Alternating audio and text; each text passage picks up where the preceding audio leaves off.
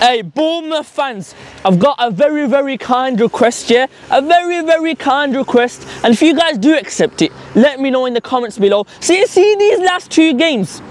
Against Arsenal and against Lille, the Villa players put a lot of energy in them games, yeah? And the Villa players right now are absolutely exhausted. So this is my request, yeah?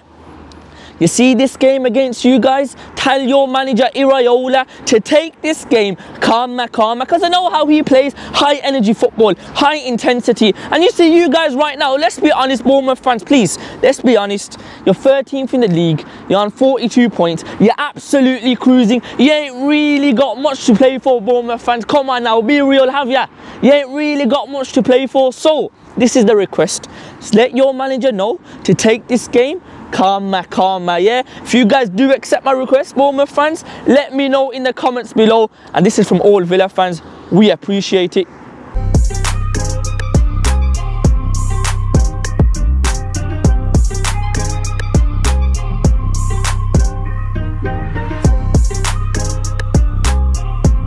Yeah, people, how's it going? Welcome back to the channel. And of course, we are back. Beautiful scenery of Villa Park in the background. And of course, Bournemouth fans, you have seen the intro, yeah? So just let us know in the comments below if you guys do accept our request on behalf of all Aston Villa fans. But on a serious note, let's get straight into it.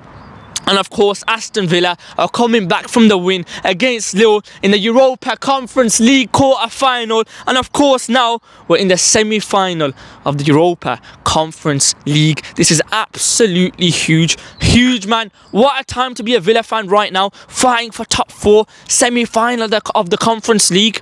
This is massive right now, man. And one thing, let's just touch on that little game. Emi Martinez, you know, people need to put respect on his name. And the thing is, people are right now, yeah, you can talk about his antics on the pitch, you know, what he does to wind the opposition team up, but you have to respect him, man. The media outlets saying Emi Martinez is this, he's still got them Lille fans rattled, bruv. They're still rattled right now, you know.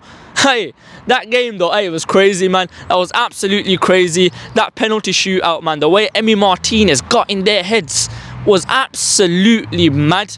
But anyway, let's get straight into this Bournemouth game. And I have to say, the Villa players are going to be absolutely exhausted. And let's get into some of the quotes. We got the quotes right here from Emi Martinez after the Lille game. He said, "I think the fans should give us a lift on Sunday against Bournemouth. There's going to be people tired." Yeah, like I said, Emery, he said, "It's difficult to know how the players will be for Sunday after the match we played versus Lille." So it clearly shows, yeah, the players are going to be tired. They're going to be exhausted, man.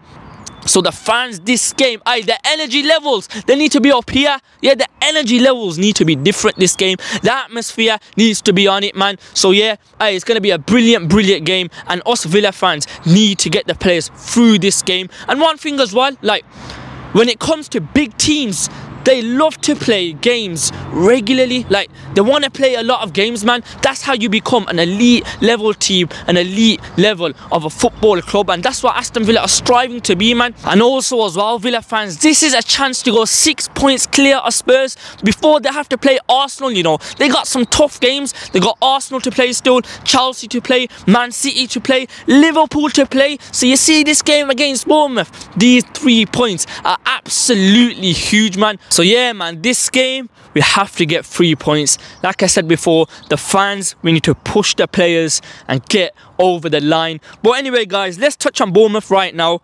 13th in the league, 42 points. And like I said, they're absolutely cruising. Like, their manager, Iraola, he's a top manager, you know. The football he plays, high intensity. Like I said, we don't want to see that, Bournemouth fans. Yeah, we don't want to see you, man, pressing us high up the pitch, you know, playing that high energy football. We want you guys to take it calmer. But of course, this is the Premier League and no team takes it easy. And any other team, despite if you are cruising and if the season's kind of done for you, but yeah, they're going to get a mid-table finish. I think they got more chance of getting Europa League football than getting relegated. They ain't going to get relegated right now. They're on 42 points, like I said. They're steady right now, man. And yeah, their manager, I have to say, I respect him quite a lot. He plays some good football. I'm going to touch on how they do play. But yeah, man, he's done a massive job for them, and they got some good players as well, which we'll get into. Let's get into Bournemouth's previous result. Of course, the drew against Manchester United, and you know, Man United, the man are always getting lucky, man. They somehow get wins, you know. They somehow just get wins, and the football Bournemouth played, they absolutely dominated United, man. They should have won it as well, but you know, Man United, they've always been lucky this season, man.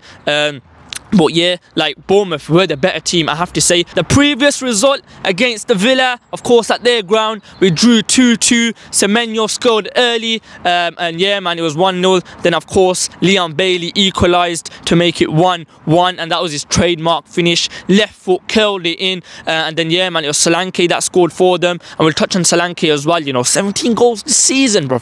17 goals this season. But yeah, like I said, we'll touch on him. And then, of course, Watkins with that header was like 90th minute, and yeah, it was 2-2. Of course, Diego Carlos's goal got ruled offside.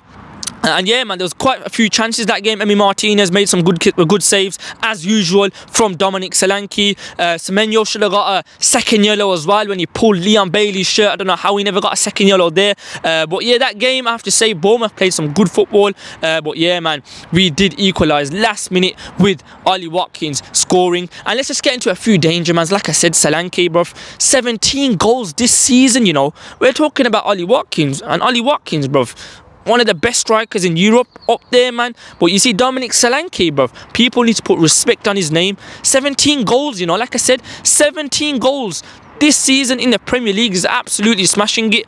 And yeah, man, he's a player we're going to have to watch out for. And Kirkes as well, their left back. He can push high up the pitch. He's got that energy, yeah. He's got that energy, man. He can make them runs. So yeah, he's a player as well we're going to have to watch out for. But yeah, overall, Bournemouth, they're a team, you know, that have threats. And yeah, man, they can cause problems to Villa. Now, people, we got some quotes here. And this is from the Bournemouth owner, Bill Foley. If I said that wrong, Bournemouth fans, let me know in the comments below. But he basically said style of play was an important factor when he appointed Iraola, yeah? So, yo, you see Bournemouth, they're a cultured football club, you know. They're a very cultured football club. They've had Gary O'Neill, plays good football. Eddie Howe plays good football, you know what I mean? So, hey, they know their stuff, man. They're very cultured. Iraola explained his philosophy as well in pre-season, and he basically said to be efficient is to play as close as to their box as we can. Alright. And then he said, we will play a little bit higher up the pitch as much as we can in their half. We have the work rate, especially from our front players. They can sustain the press, make us play high, so we are closer when we regain possession to their goal. You see these quotes? Shall I tell you what this tells me? This manager knows his stuff, you know. He's got principles, he's got a footballing philosophy, and he knows what he wants from his players. He's drilled his philosophy to the players, and the players are doing it on the football pitch, man. So, respect to the manager, respect to the players, and yeah, man, hey, you see that game tomorrow? It's going to be tough, man. Like I said, they play good football, high energy, up the pitch, high intensity. And yeah, man, Villa, we're going to have to be on it because, hey, like I said, them quotes there, hey, he knows what he's talking about, man. He knows what he's talking about. Now we've touched on Bournemouth, let's touch on the Villa and how we will set up. You see, this game, it's got a few words. Take control, yeah. Villa just need to take control, have the possession, because you see Bournemouth, they're going to try sit back, they're going to try hit Villa on the counter attack, transitional football, that's how I think they're going to play. But you see Villa, we're going to have the possession, be dominant on the ball, don't make any mistakes, Villa, yeah, especially at the back. Don't make any mistakes, because their forwards, Dominic Solanke, players like that, they'll get the chance and they will score, man. They will punish us. So yeah, man, just take control. One thing as well, just run at them, man. Yeah, on the wings, they don't really have much control there. Like, teams do hurt them on the wings, so we can probably see Leon Bailey, you know, start and just run at him. Diaby start, just run at him. But yeah, I'll get into my predicted lineup in a bit. Can I see Leon Bailey start? I don't know, man, because he was strapped against Lille. So yeah, man, it's going to be interesting to see the lineup. But yeah, man, that's one area we can possibly hurt them, down the flanks. And yeah, just like I said, take control, Villa. Take control, have possession, and just be the dominant side. Alright, people, let's get into my predicted lineup now. So of course, in goal, Emi Martinez. Yeah, he's staying there, he ain't going anywhere. So yeah, Martinez in goal. Right back, I'm going to go with Ezri Konsa. Matty Cash, I think Unai Emery will rest him. He played, you know, the full game, including extra time as well against Lille. So yeah, man, I think Ezri Konsa will come in as well. And also I want Ezri Konsa there because you see centre backs, I want to see Pau Torres and I want to see Diego Carlos straight back in the team, man.